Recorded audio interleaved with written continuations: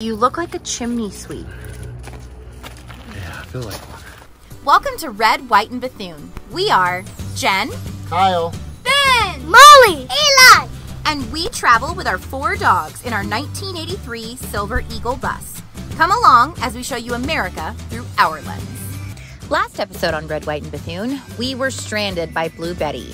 Kyle was able to get a new part, but that was not the problem. Even though he tried to install the new one, it just wasn't adding up. We found tons and tons of problems. We were able to call around, but to no avail. Let's see what's going on this week. So we're here for Steven's birthday. RV Steve travels. Jonathan's here. Eli's eating. Molly's eating. But look at these plates. I don't know if you guys are the same, but I am one and done. Like, I go for my food and then I get dessert. Kyle grazes. Steven's got his... a mixture. Ooh, Jonathan's got... I got some poo and yang. Poo and yang. Let's eat. Molly and I went on a hike today, or we're going on a hike. We like to take each of the kids out for their own special day. And today, Molly wanted to go on a hike. So that's what we're doing. and we got a new backpack. We did. You want to show them your backpack? Whoa. She got her own hiking backpack. So I'm going to put the camera away and go have fun with Molly. But we just wanted to show you that we actually take each of the kids out on their own special day to do what they want to do. And they each get individual attention. So, you ready to hike? Yeah! Let's go. Alright guys, I am down here underneath the bus, under the drive axle. I've identified one of the blocks there that feed these rear chambers that are on the drive axle. There's another block right here. Sorry for the filming guys, it's pretty cramped under here. It feeds this particular chamber here. I've got to figure out because we've identified there's no air going forward, and I need to figure out what gets it there when it does. So that's what I'm looking at currently. I'm assuming it's some type of relay or something that I'm looking for. I had to show you guys this. My husband down here, he has a snorkeling mask on. So he didn't have any safety goggles. It's grease that falling off the bus in my eyes. He's got grease and stuff.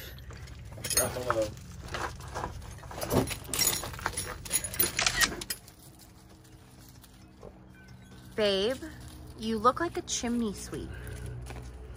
Yeah, I feel like one. What is going on? Because I'm pretty sure looking like that, you didn't record anything. No. Trying to take a valve off. And I got one bolt that's hung in it and I can't get it off. Let me guess, it's hard. That's what she said. So what's the next, like, you think, where's the problem? Where do you think now? I'm pulling this valve off. I think it's the valve that sends the air forward, a relay valve that sends the air forward. So that could be the problem. Hopefully. But I worked my butt off to get it off and I still don't have it off. Wow. I think you're sexy though. Okay. What about RV Steve Travels? Do you feel like that could be the issue since there's no air going up front? It's definitely one of those relays, or well, they call it a relay, but it's like this big. But it basically sends air from the back to the forward to the other tanks. So it's one of those, and that's what he's working with. So We'll see. we'll see. We'll leave it at that. Hey, what's up everybody? Happy Friday. I've been like fighting to get this Jeep worked on for months. With the pandemic, no dealerships have inventory. So there's a recall on the steering dampener and they don't even know when they're going to get those back in. And I ordered a radio, which was under warranty, that was starting to delam a little bit. So I'll show you guys what we had done today. So yeah, we got a new radio put in. Sorry for the quality, it's my phone and it's not doing too good. But yeah, it started like peeling away up here and started going down. Luckily, it happened before it was out of warranty. So yeah, we got some nice new shiny radio and nav screen. It's actually a little different than our other one though. I'm not really sure why, but the interface looks a little... I am getting a couple things organized. Tomorrow's Mother's Day. And Kyle took the kids to go shopping. And I'm here organizing and doing bedding and just getting stuff done since we're nice and delayed. Show you what it looks like when we're done. We also have washer dryer issues. It is not drying, so Kyle's gonna have to come back and look at that. All the things we got going on, it was kind of a blessing that the bus wasn't rolling because we're able to get a lot more stuff done. So speaking of getting stuff done, I gotta get back to work. Hi guys, we are at Rocky's Chicken Shack. I have been craving this hot chicken since we left Nashville. Eli got him a chicken leg and some fries. They got a big old hunk and tender that she's got her drink for some reason on the plate. Some fries, and Ben's got a chicken leg. So let's chow down, guys. This looks so good. All right, y'all, I got a lot done today in the form of I changed out the kids' bedding. I washed all the bedding, plus we put new curtains up.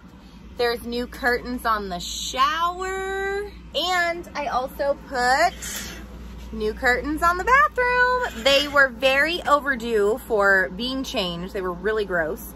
And we got the dryer. We cleaned it out, so we'll see if it actually dries now. And then I have our bed sheets outside. Like, I've got a lot of stuff done. Truth be told, I just wanted to be done before tomorrow because tomorrow's Mother's Day. And I want to take this time right now to wish all the mothers out there, all of the bereaved mothers, all of the adoptive mothers, all the dog moms, all the grandmothers, aunts, everything, happy Mother's Day.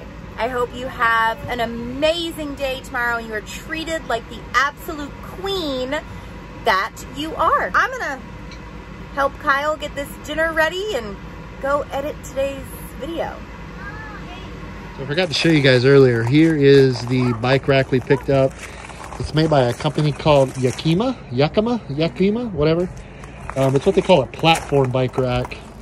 And it kind of, this folds out, your tire sits in, and these levers here, you're able to sit down on top of the bike and you're able to lock it because it has a key. So this is for mine and Ben's mountain bikes. They're pretty expensive, so I wanted to get a nice, safe bike rack and be able to lock them down. Okay, Kyle just came out from underneath the bus. The SR1 valve, which a lot of guys have told me go bad or pretty notorious to go bad, I finally located it. And I had the bus aired up with the air compressor and had no air coming out, but as soon as I took the supply off, it started spewing everywhere. So I'm hoping, well, praying that it's the failure inside the valve and I can just replace that and we'll be on our way. So that's what I'm going to be doing the rest of the day. Of course, it's corroded and the bolts rusted on there, so that's going to be a whole nother job. I prefer your other safety goggles, though. Yeah. These right here, the ones I'm popping up, I really like those. These are professional here. I know, you look legit. Like, it looks like you know what you're doing, babe. Don't let it fool you. I do not. I kind of want to bring you guys up to speed where we are. So I'm pretty, like I said before, I'm pretty sure there's no air going to the front. I went out there this morning, cracked a few lines, got no air pressure coming from anything. I had the bus aired up completely. So I came back to this, and from the research I've done, and I've had several other people suggest looking into this valve here. This is an SR1 valve, spring brake valve. What I did is I went to delivery lines that run the air up to the front tank and to the front of the bus, and I had nothing coming out from there. It comes directly out of the rear tank into this particular valve, and then it pushes the air forward. Like I said, I took those, there was 2 of those, neither one had air coming out, so I was like, well, great, this is my issue. So I went to the supply line that comes directly from the tank, and I had full air pressure. Air's getting to this valve, it's just not going through it. Well, I'm hoping and praying that this is my fix. I went to Napa. The guy that I really needed to talk to was on lunch, so he's supposed to call me back. The guy in there wasn't able to identify anything. It does have a Bendix number right here. But as you can look at the valve, I mean, I've cleaned it thoroughly. 2 cans of brake clean at this point. You know, it's probably, if not original, it's extremely old. So hopefully this will be my fix. Again, this is an SR1 valve or a spring brake valve, whatever you want to call it. So yeah, I think maybe I'm making a little headway here, finally.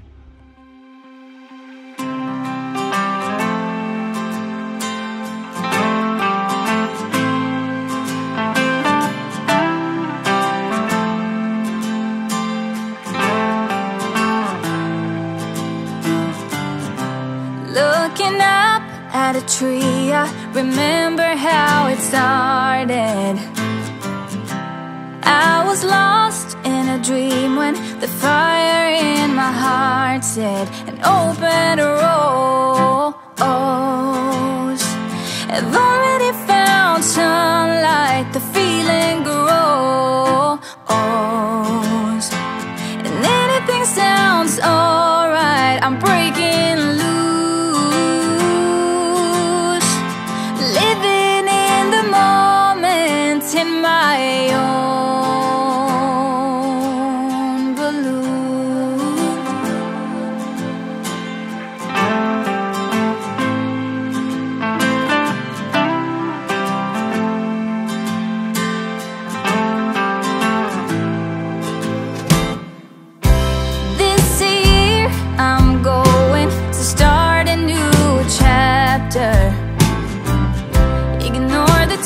horse